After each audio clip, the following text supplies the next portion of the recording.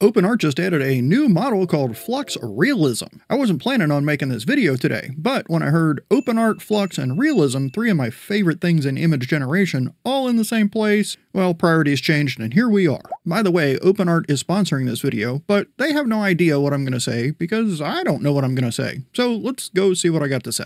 I'm logged in at OpenArt AI. I'll click on Create Image. On the left side, under Model, we'll click on that, and we'll select this one right in the top middle, Flux Realism. Now we need to give it a prompt. Fortunately, I have a handful of those ready to go. I'm not going to do anything with image guidance for the advanced settings. I'm not going to modify those either. I think it is set on 28 right now, which is usually the number of steps that I use for Flux Dev. It says the default is 25 steps, so I'm not sure if I changed that or if there's just a mismatch between the label and what it actually defaults to. Under output size, I will go ahead and change the aspect ratio to landscape, and I think that's all we're going to do. I'll leave it at 2 images.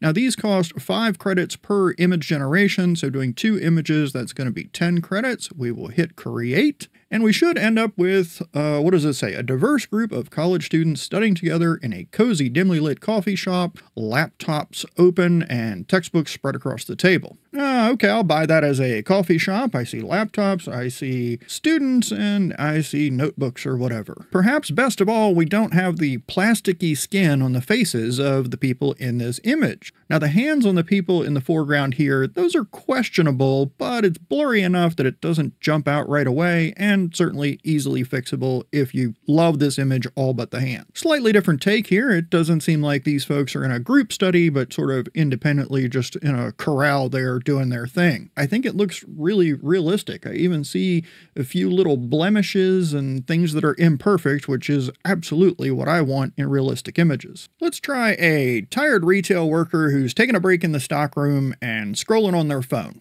We asked for fluorescent lighting and we got it. I think I even said, yeah, sitting on a stack of boxes. So the prompt adherence is really good. The left hand looks okay. The right hand, I think there's some kind of food in there. Maybe we're having a snack, or maybe that's a napkin. I'm not sure. The next one, okay, that is definitely some food, and those hands certainly need some work. But if we took care of the hands, the rest of the image really nails the realism, and it adhered to our prompt very well. Now let's do a candid, hyper-realistic portrait of an average-looking 30-year-old woman, no makeup, t-shirt, outdoor, public setting. And if you can't tell, what I'm going for here is just real. Like, I don't want a supermodel, I don't want the picture that came with the picture frame, I just want a real person in a real environment. We've got some lines, we've got a couple of blemishes, imperfectly perfect, just what I wanted. This looks like it came off somebody's camera roll and then they blurred the background. All right, let's try something totally weird. We're going to use img_1598.jpg street portrait. Because sometimes when you put in something that looks like a file name that your phone camera or an old digital camera might have saved an image as, you get some pretty interesting results. For all these that we've been generating, I haven't changed anything except for the prompt. All these settings I've left exactly where we started with them. Let's take a look at this little girl.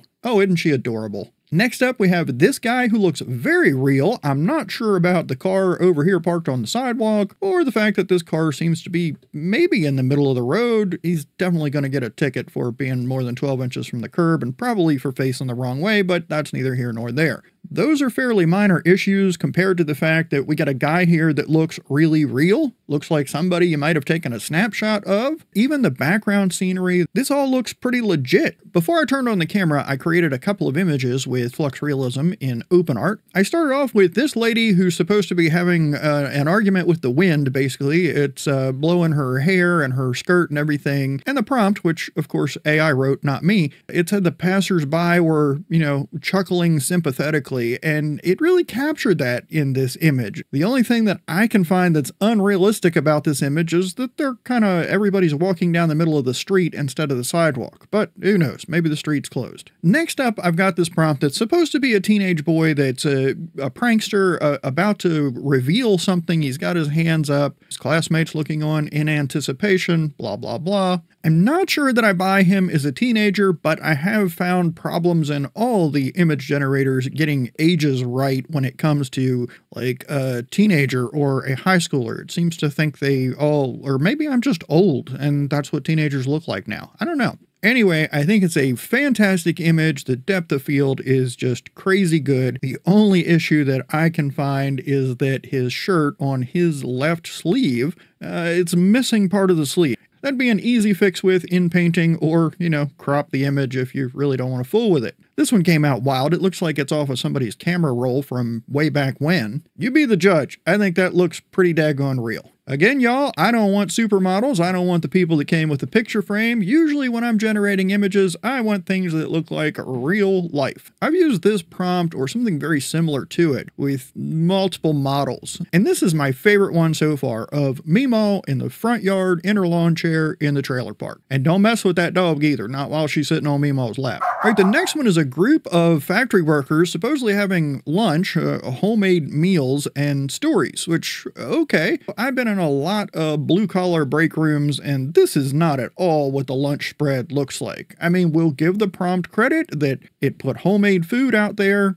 They're sharing it. They're telling stories. That's all accurate. The spread just looks a little too gourmet to me. Now, of course, I gave it a very short prompt, so if I wanted to get the typical break room lunch meals of fast food and things in plastic containers that came out of the microwave and are somewhat unidentifiable, that's something I could have explained in the prompt. This is one of the things about prompts that, at least for me, you don't even think about it until you see what your first prompt generates. Now, for this one, I did not skimp on the prompt details at all. This is a really long prompt, and boy, do we have some realism going here. This is not the image that's going to come with your picture frame. And even though this is all AI generated and I know none of this really exists, I can't help but wonder what that cop is thinking. This one will end up in my fun fails collection. The prompt is detailed, but it wasn't dialed in. What's supposed to be happening in this particular prompt is she's supposed to be yelling at the police officer who's arriving. What I got was her yelling at someplace else, completely ignoring the arriving police officer. She ain't worried about him, and for a couple of reasons. For one thing, the light bar's all red, so he might be security or something, but not somebody that's going to take her to jail. Secondly, this fella has managed to get himself hemmed up inside the window of the door of the car. Here's where I think I got the prompt dialed in pretty good that's showing the scene that I was looking for. It's basically an encounter between a woman on the front porch and a cop that arrives to help or investigate or whatever he's there doing. And after creating this with the Flux Realism model in OpenArt, I wanted to try a few other models so that we had some comparison. So I moved on to Flux Dev, and I think it did a good job, but it's got that shiny, plasticky skin, which can definitely be a thing with Flux. Exact same prompt, just different model, Flux Schnell instead of Realism. This is what I got with OpenArt SDXL. Now, OpenArt's SDXL model is not bad at all. It's a good general purpose model, but as such, it's not dialed in for photography or realism. Stable Diffusion 3.5 Large Turbo gave me this image. And very literally, it did what I asked, but it feels like these folks, at least the woman, was copied and pasted into here, or maybe she was just beamed here from another planet. There's something weird about it. Absolute Reality version 1.6, I like to use that for realistic images sometimes. In this case, it didn't get anywhere close to the prompt. This is not so much a woman in front of a trailer having a conversation with a police officer as it is, I don't know, there's been some kind of a natural disaster, and these two look more like they're trying to get their story straight. And lastly, Epic Realism, which is another model on OpenArt that I like to use for realistic images sometimes. Again, we don't have the police officer, although I guess her and her misspelled police shirt, maybe that's it. I have no idea what some of these things are in the ground, and whatever you do, don't look at this woman's belly button. And just to bring you back to normal, this is what the Flux Realism model generated for that same prompt. For each of these images that I created with Flux Realism and then with the different models for comparison, I generated 2 images with each model, with each prompt, and then I just picked the best out of 2 so that we weren't here all day. But of course, the ones we did together, you got to see both of the generations. As a fan of realistic images, I've been really happy with Flux. The Flux Realism model in OpenArt seems to be doing a good job of not only knocking off that shiny, plasticky skin, but also at delivering more normal-looking people and scenes than perfection, which I'm all about. Hey, thanks for hanging out with me. I hope you'll come back and see me in another video.